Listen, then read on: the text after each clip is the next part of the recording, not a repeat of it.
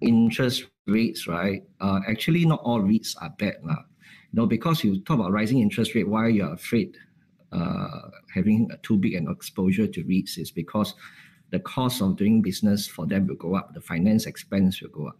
So if the finance expense goes up and their revenue doesn't go up to compensate for them, then of course the distribution per unit, the DPU, would drop.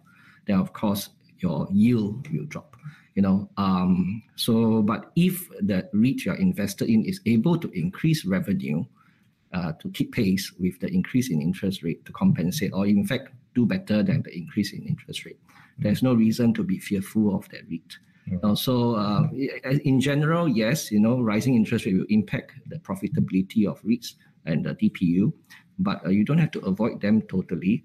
Then if you talk about non-REITs, if you follow my blog, I share about my income from REITs and income from non-REITs. You can tell from my last report for the full year 2016 that my income from non-REITs have gone up a lot because I've been going there, putting more money in non-REITs.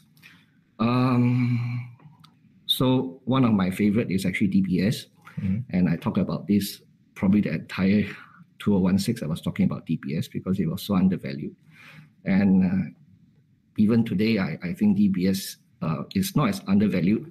It's very fair value. I'm waiting for the price to pull back before I buy some. Again, I didn't sell all.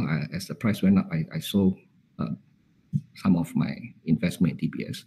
But basically, how you want to pick, you pick market leaders, and companies which will not be affected badly by rising interest rates. And in fact, DBS will probably benefit from rising interest rate because the net interest, the interest margin for them will improve. So their interest income will improve. And DBS probably is the best proxy for that. Then if you look at DBS, they pay out about 1/3 of their earnings as dividend.